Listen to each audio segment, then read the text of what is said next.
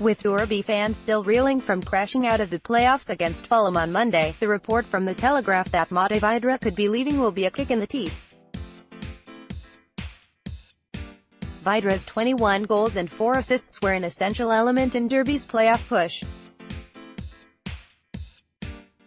Most notably, his goal to give Derby the lead against Cardiff helped end a 3-game losing streak, just in time to keep the Rams in the playoff spots.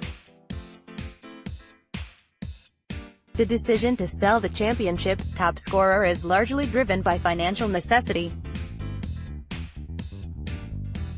After several years of promotion near misses, Derby feel unable to keep spending at the level they have been without securing the financial boon that accompanies promotion. This means cutting the amount spent on wages and selling off big-name assets. However, it is difficult to see Derby mounting a playoff push without the clinical Czech striker.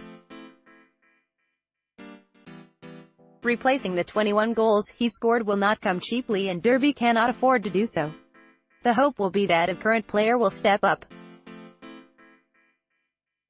While this seemed to be the case last season when Tom Ince left, there will be a concern as to who can do it this time around. Of the current crop, Chris Martin, David Nugent, and Cameron Jerome have the history to suggest that they could step up. Yet Martin is out of favor, Nugent is on the decline, and Jerome is consistently inconsistent. Indeed, it seems that in selling Vydra, Derby are selling their best shot at the playoffs.